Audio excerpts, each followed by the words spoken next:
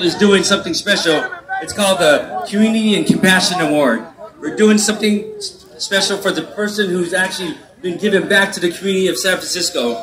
So right now we're actually... Come on, come on now. Hey, come on, throw the whole bag, you cheap motherfucker. Hey, come on, man. Nah, I don't go. We need the bag, dude. We need the whole bag.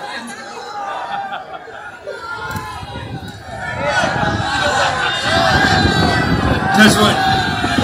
Hey, if you ain't gonna throw the bag, just keep that. Hey, we gotta do the award though. We gotta acknowledge the award part. So we're doing this award. Okay. We're doing this award for someone special, a native in San Francisco.